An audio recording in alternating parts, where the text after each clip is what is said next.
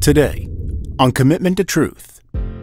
Stop blaming it on mom. Stop blaming it on dad. Stop blaming it on the boss. Stop blaming it on the government. Stop blaming it on everyone else but you, me, us. Stand. Welcome to Commitment to Truth, the teaching ministry of Commitment Church, a place for all nations. Thank you so much for spending time with us today. Each week, Pastor Cedrick Brown and the pastoral team at Commitment Church strive to draw you into a deeper relationship with our Lord and Savior, Jesus Christ. Today, we continue a series titled In Awe. Because our lives can be very hectic, we often forget to spend time thinking about how awesome the God we worship really is.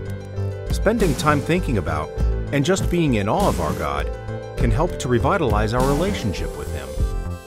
This week, Pastor Cedrick Brown will continue to teach us how we can be in awe of God. Through considering Him and acknowledging Him in all of our ways, and by living a life that consistently resists sin, no matter the cost. Here is Pastor Cedrick, lead pastor of Commitment Church, with today's message. All right, so we have been in a new sermon series I've entitled for you, In Awe. Now, the purpose of this sermon is to encourage the body of Christ to live in reverent service and awe of God. To live in reverent service and in awe of a holy God. Hebrews chapter 12, verses 26 through 29 is our foundational text, and it says this: "And his voice shook the earth then, but now he has promised, saying, Yet once more I will shake not only the earth, but also the heaven." This expression, "yet once more," denotes the removal of those things which can be shaken, as of created things, so that those things which cannot be shaken may remain. Verse 28, it says this: "Therefore, since we received a kingdom which cannot be shaken, let us show gratitude, by which we may offer to God an acceptable service with reverence and awe." Listen to what verse 29 says: "For our God is a consuming fire." So we have a key verse within these verses, and that's verse number 28. And here's some key words that are also our foundation. You have the word receive, and it says, since we receive what? A kingdom. So this word receive means to continuously receive. We are receiving, and we are receiving, and we continue to receive this kingdom. Remember, there's a theological term which is called progressive sanctification. In other words, when you come to know Jesus Christ as your personal Lord and Savior, you are immediately sanctified and set apart for good works, right? But yet, there's this progressive sanctification. In other words, you know, listen, we live in a corrupt world. We live in a corrupt society. And the reality is there's this responsibility to be progressively set apart. Progressively set apart until you see Him face to face. So progressive sanctification is simply this: once you're saved, you're set apart, sanctified, but you're progressively being sanctified. But when you see Him face to face, your sanctification is then what? Complete, right? So therefore, this kingdom work that He does within us, it also has this kingdom progressive revelation. In other words, you come to know Jesus Christ, who is the King of the kingdom, right? But you know as well as I do, there's this responsibility to continue to draw closer and closer to the King, and also apply the kingdom works over and over and over again in situations and circumstances of life, right? So this kingdom is receiving ongoingly.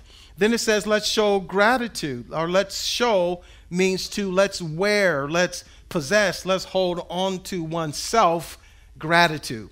Hold on to yourself this gratitude that is associated with this king, with this new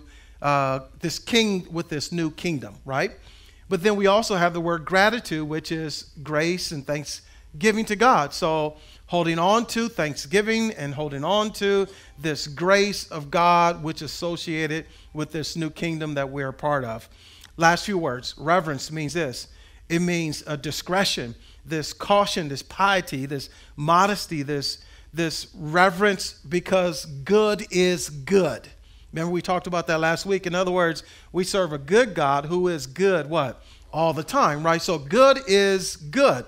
Good doesn't have to, and I use the word gooder, and there's no such thing, but good gets gooder, right? At the end of the day, God only gets better, right? The more and more you understand him, the more and more you get close to him, he gets better and better and better because of this understanding and this revelation of him. Last word I want to just highlight is the word awe. In the Greek, it means this godly fear that we all have. But many times when we think of godly fear, there's this like, I'm afraid of you, God, right? It's like, I'm so afraid of you, I don't want to even get close to you. But honestly, this godly fear is very attractive. It should be attractive. It should be drawing us in and luring us in even closer to him, because godly fear, as we're going to learn more and more in this series, is not merely just, afraid of dad because what dad can do. But really, when you look at God's fear, it's, I'm afraid because of what he doesn't do and he could do. He doesn't give us what we justly deserve. So we live in this world which can be shaken, but we're part of this kingdom that will never, ever, ever, ever, absolutely never be shaken. Amen? So let us hold on to this. So if you could open your Bibles to Hebrews chapter 12, we're going to be in two key verses. Hebrews 12, verse 3, and 4, and then some other peripheral verses. So we've been answering the question, how do we live in awe of God? How do we live in awe of God? As a quick review, we found out in verses 1 and 2 these points. We must live like the heroes of the faith. In other words, we need to become modern day heroes of the faith ourselves. Just as they were heroes and were willing to die for the promise that was to come, we have the promise that is already here, and we need to begin to live like modern day heroes. Number 2, we realize that these modern day heroes cannot live lives that are tangled. So we must live untangled lives, right? As good soldiers of the Lord that Jesus Christ enlisted us through his finished work. We must live untangled lives. Thirdly, we realize that these heroes of the faith, or we as heroes of the faith, must live with great endurance in the faith. And then lastly, we uncovered last week that we must live with our eyes focused on Christ and Christ alone. We look into the hills from which our strength comes from, and it comes from who? The Lord. Amen? So again, let's look at verse number 3 and 4 for today's answer to the question, how do we live in awe of God? And honestly, I only have 2 questions, but we're going to dig deeper into these two answers to this question, and we're going to dig deep into these answers. Verse 3 says this, for consider him who has endured such hostility by sinners against himself, so that you will not grow weary and lose heart. Verse 4, you have not resisted to the point of shedding of blood in your striving against sin. Well, I know I haven't. Here's our first answer for today. How do we live in awe of God? It begins this way. We must live in consideration of him. Consideration of him, meaning Christ. Now, that may seem to be very elementary, but here's the deal. I think if we're all honest today, who do we normally live in consideration of? But we get real creative like this. So I will live in consideration of my wife when it benefits me. Right? I'll live in consideration of my children when it benefits me. In other words, as long as they're obeying me and doing everything I want them to do, as long as everything is in order, right? I'm living in consideration of my children. But once they start rebelling, then you see how much you're really living in consideration of yourself. You follow me? So the bottom line is, at the end of the day, our sinful, selfish nature is always about me. And one of the telltale signs is simply when that person that you serve, that you do, what you do for, begins to change their mind towards you, you begin to change your mind towards them.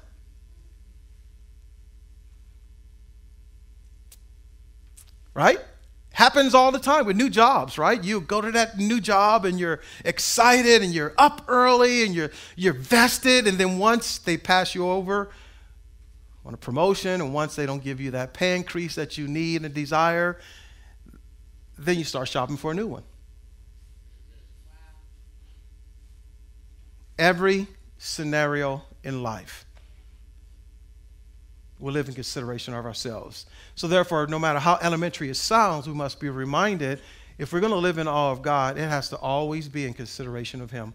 Influencing your world. Have you ever wondered why you were born where you were born? Why this family? Why this particular community? Why this part of the world? Why do I have these friends? Why this school at this time? Why this church? It's simple. God, through His sovereign wisdom, He knows precisely what you need to fulfill His purposes in you for His glory. You can purchase this book and others by Cedrick Brown at cedrickbrown.com. The word consider here in verse 3 means this: consider accurately and distinctly. Or listen to what it says. This is so sweet. It says, or again and again. You see, so many times we're one and done, right? In other words, we live in consideration of Him today when things are good. Situations change, environment changes, and then I have to reconsider, am I going to live in consideration of Him again?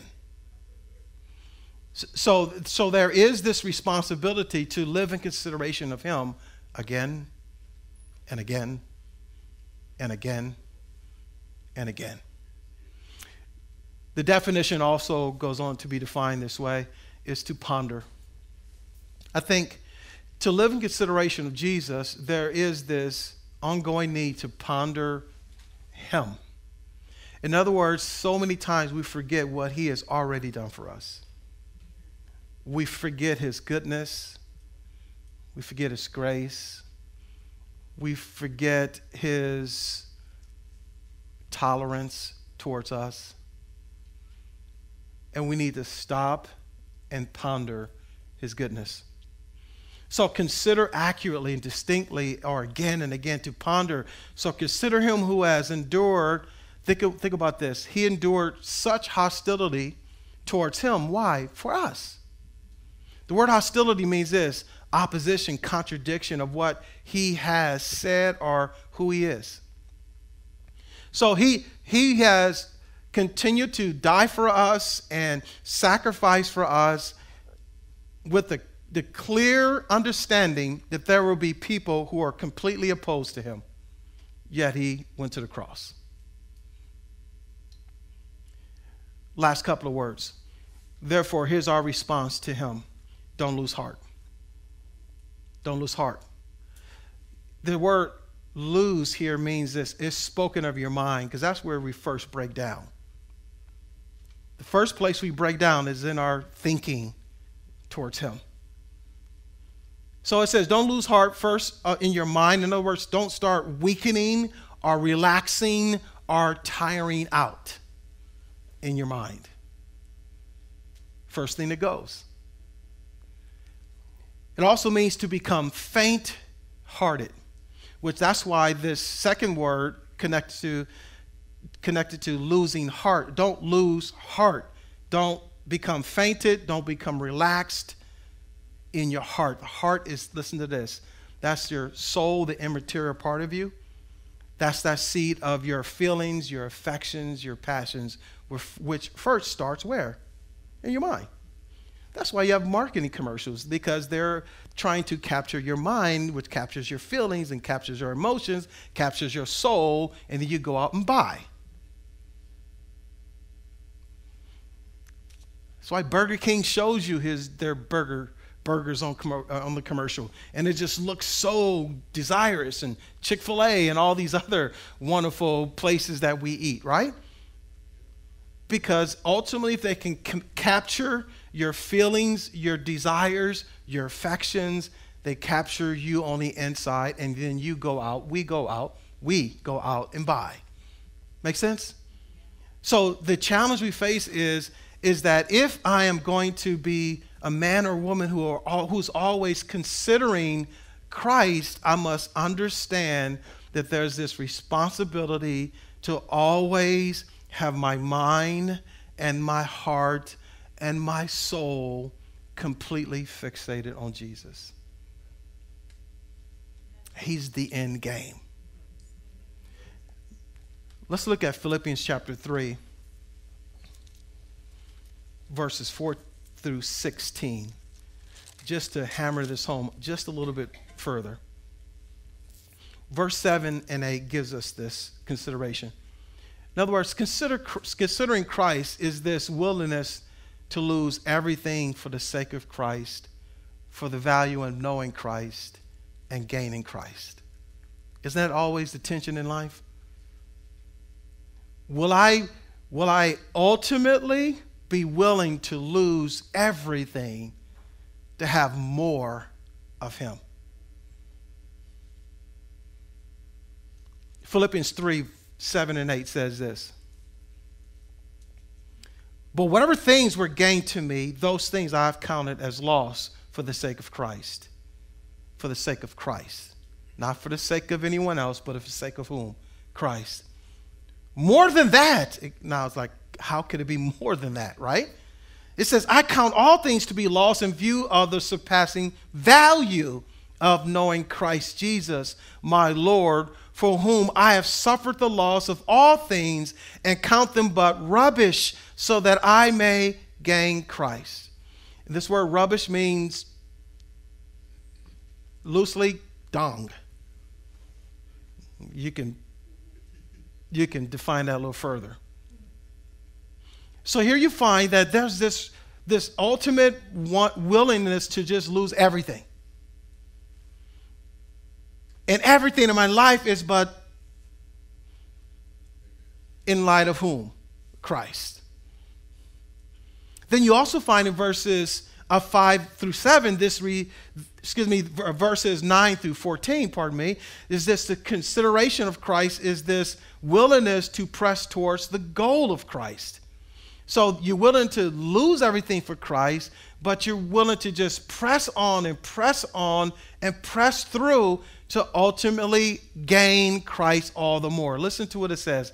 Again, verses 9 through 14, it says, and may be found in him, not having a righteousness of my own derived from the law, but that which is through faith in Christ, the righteousness which comes from God on the basis of faith, that I may know him and the power of his resurrection and the fellowship of his sufferings, being conformed to his death, in order that I may attain to the resurrection from the dead. Not that I've already attained it or have been already become perfect, but I press on so that I may lay hold of that for which also I was laid hold of by Christ Jesus. Brethren, I do not regard myself as having laid hold of it yet. But one thing I do, I forget what lies behind, and I reach forward to what lies ahead. I press on towards the goal for the prize of the upward call of God in Christ Jesus. End of the day, the goal is who? Is it making more sense as we drill down further, right? But then you also look lastly at verse 15 and 16. This considering the Christ is also the willingness to maintain the standard. So think about this. So I come to my senses in my mind and I understand that nothing in this world compares to Christ. So if nothing in this world compares to Christ, so I will then pursue everything that pertains to who? Christ. And once I pursue everything that pertains to Christ, then my responsibility is to maintain the standard of who? Considering him. Everything I do, I'm maintaining the standard of Christ. Look at verse 15 and 16. Again, Philippians 3.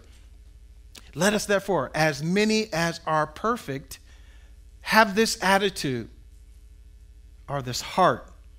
And if anything, you have a different attitude, of God will reveal that also to you. And he does, doesn't he? However, let us keep living by that same standard to which we have attained. And this standard comes from a Greek word, if you are old enough to remember the typewriter. Do you remember when the key used to get stuck? And therefore, every time you type K, it's like, dang, I got to keep typing K. Same thought, continuous blow.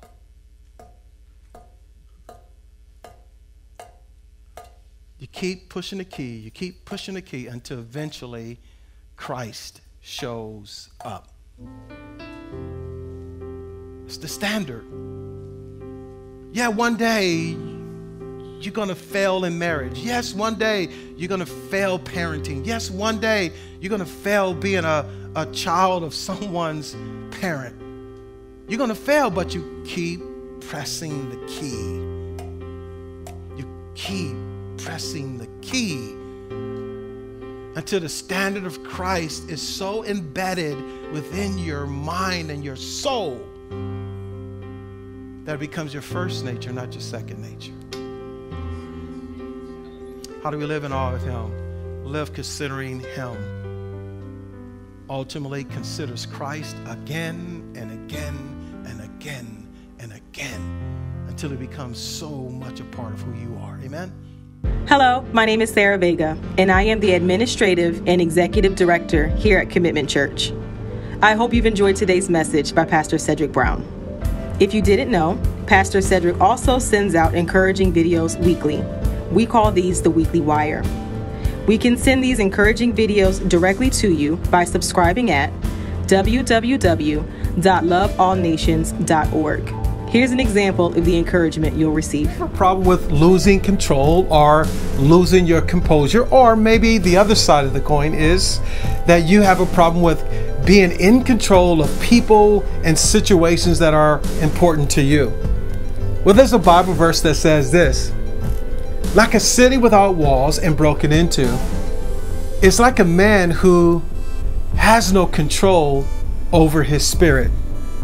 In other words, I think this verse is saying to you and I, whenever we want to be in control, whenever we are out of control, it's because we have not given up all control to the one who deserves it completely. And that is, we must become men and women who realize whenever we are at that brink of being in control or out of control, that we give up control to God. In other words, He is the only one that can protect us when we feel vulnerable and out of control. He's the only one that can manage the hearts of people that we want to control, and even manage the situations that we want to be in control of. So again, the next time that you or I want to be in control of people and situations, or we are out of control because we have not given all control and complete control to the one who deserves all control, and that is the Lord Jesus Christ. We hope you enjoyed this sample of our Weekly Wire. Again, to subscribe to your weekly inspiration, refreshment, and encouragement, please visit www.loveallnations.org. Thank you again for listening to our series, In Awe. From Commitment to Truth, the teaching ministry of Commitment Church, a place for all nations. Hebrews 12:28 says, "Therefore, since we are receiving a kingdom which cannot be shaken, let us have grace, by which we may serve God acceptably with reverence and godly fear." Throughout this series, we hope you are reminded how awesome our God is whom we serve and worship, and that you are encouraged to have a life of worship for our Lord. If you want to listen to the previous messages in this series, or if you want to hear messages from other series, visit Commitment Church on YouTube or Pastor Cedrick Brown on Spotify, Pandora, or other podcast providers. You can also visit us on our website, commitmentchurch.org. And if you live in the Philadelphia, Delaware, or South Jersey area, we would love to see you in person as well. You can attend any of our services by visiting us at 2 Berlin Road South, Lindenwold, New Jersey, 08021. Thank you again for listening, and have a blessed and wonderful day.